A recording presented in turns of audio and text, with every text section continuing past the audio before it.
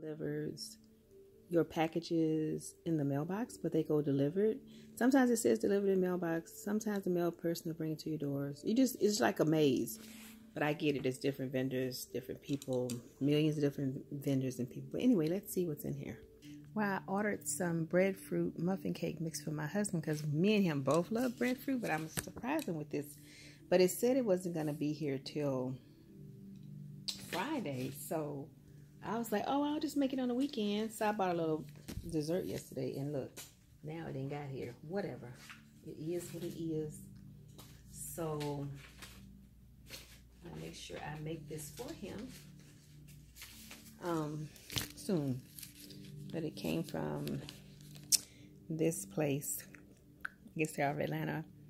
And they had some Jamaican products. They have a pancake like this too. So I'm going to order that for him next. If you've never had breadfruit, which looks like that. They roast it. They fry it. I like it fried best. I don't like the roasted too much. But anyway, I can't wait to make this. We're going to tear this up. Next. So next we have his Jamaican water crackers. I got the cream cheese flavor this time. Well, what does it say cream cheese at?